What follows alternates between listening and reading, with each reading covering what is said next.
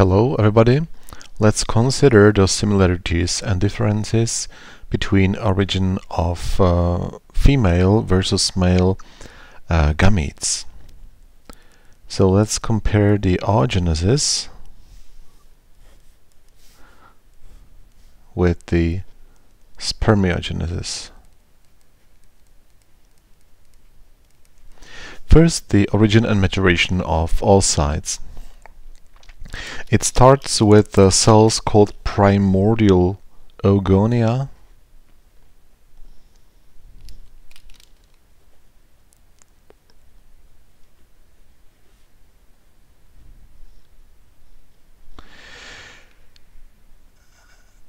That are cells with 44 plus 2, so 46 altogether chromosomes. So diploid cells with this nuclear content.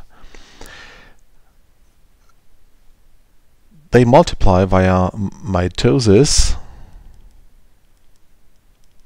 that repeats many times to produce cells called primary oocytes.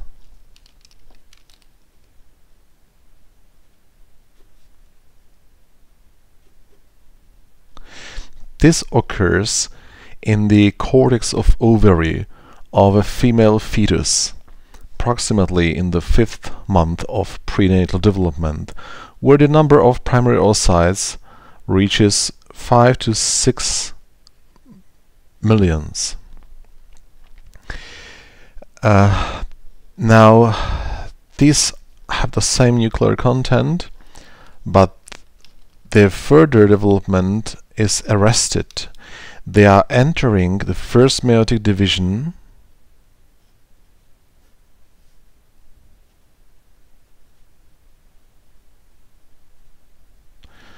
but they are arrested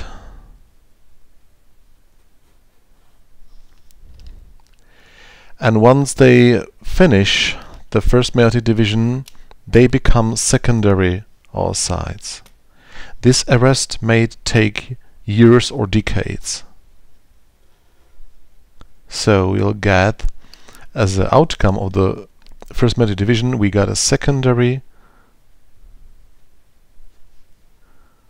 oocyte with a haploid number of chromosomes, so 23 chromosomes, but each chromosome has still 2 chromatids. This first meiosis is asymmetrical, so the other cell takes only little cytoplasm, and it's called first polar body. Now the secondary oocyte also enters the second meiotic division,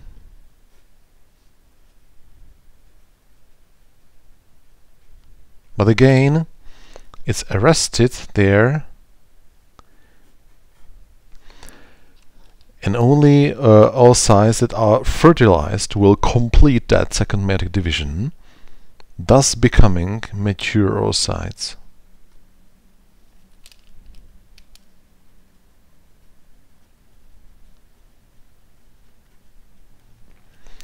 The other cell resulting from second meiotic division is a second polar body, a very small cell. By the way, the first polar body should also divide in the second meiosis, but sometimes it does not, and it's not important. Now the mature oocyte has 22 plus 1 X chromosome, so 23. It's haploid, but it is half the nuclear content compared to secondary oocyte because there was no duplication of chromatids in between. Let's compare it with the spermiogenesis. It starts with primordial spermatogonia,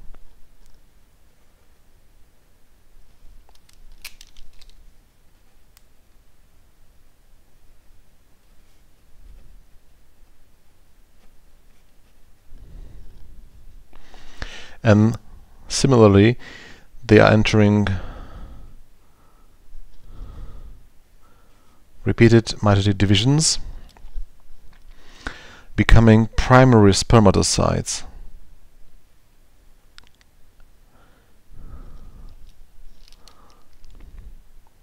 By the way, these cells are it's a self-renewing population of stem cells actually.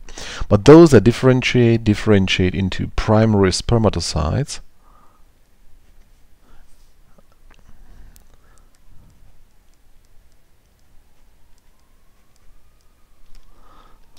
that again, similarly to the primary oocytes have 46 chromosomes, but this time it's XY because it's spermiogenesis. Primary spermatocytes are entering the first meiotic division,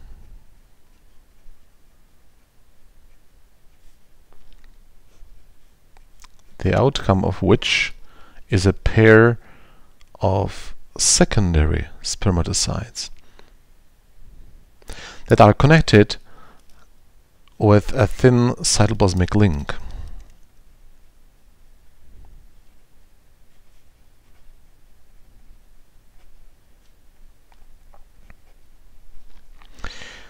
One of these will inherit 23 chromosomes, including X gonosome.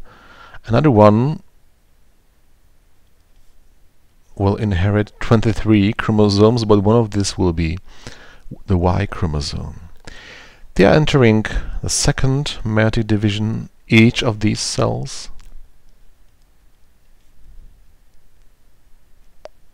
The outcome of which are 4 cells called spermatids. At the beginning they are still connected via cytoplasmic links into kind of a chain of cells. Now 2 of these have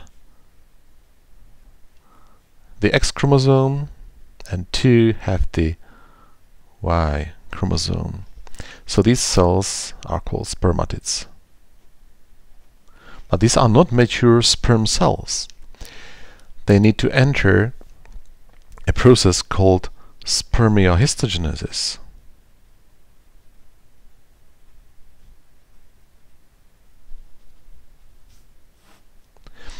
So it starts with spermatid, each of these spermatid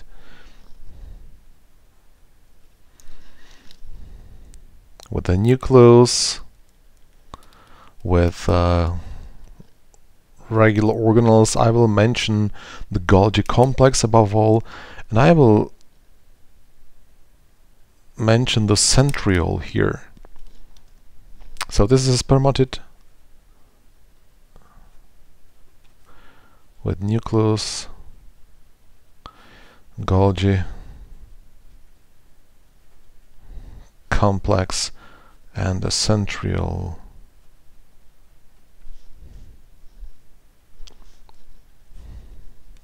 Now the Golgi complex and the its vesicles, a whole system of vesicles, is migrating towards the apical pole. The centriole is on the opposite pole, organizing the differentiation of flagellum. The nucleus, the chromatin in the nucleus, the nuclear content, is undergoing a dramatical spiralization and condensation.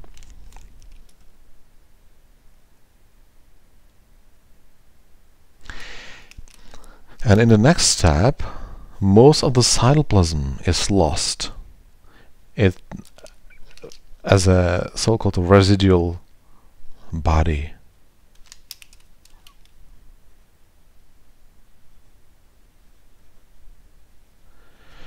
So after losing most of the cytoplasm, there is already the morphology of a sperm cell, with the head, with the middle piece, and with the tail, which is the longest part.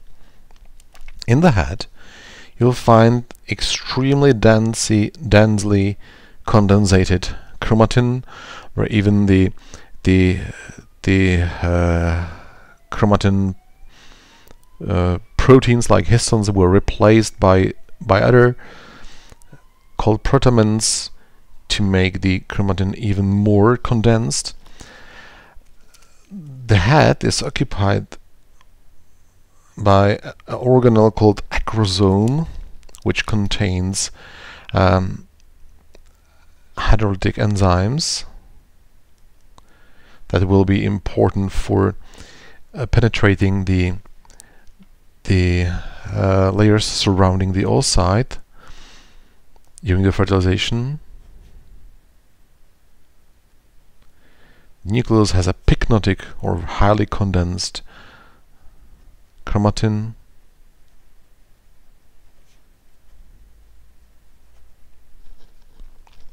There is a middle piece here with mitochondria,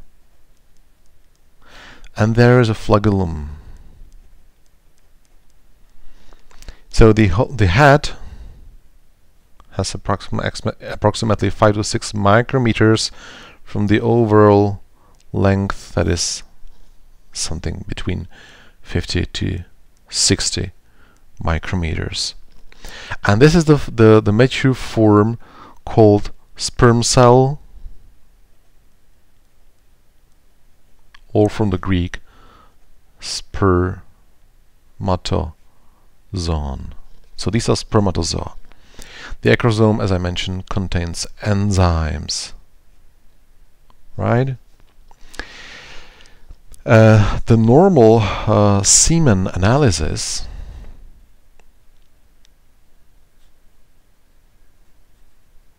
has its criteria that have been changing over time.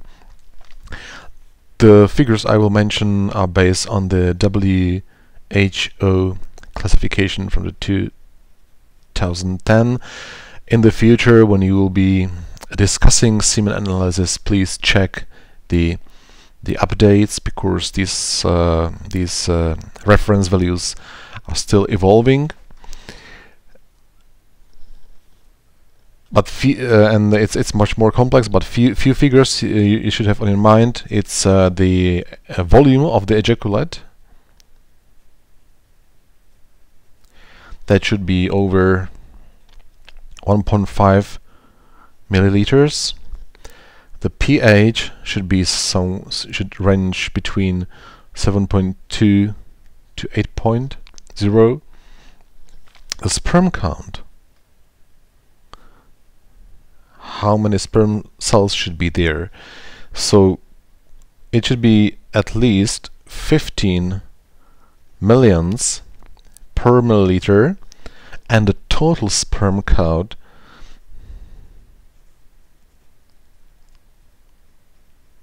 should be over 38 millions.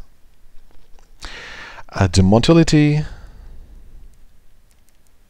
so the percentage of motile sperm cells, should exceed 40% of the total count, and the progressive motility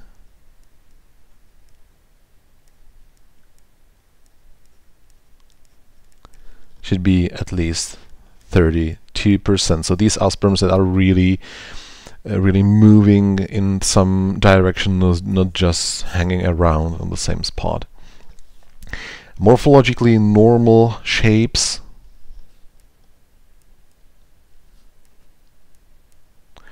should be at least 4%,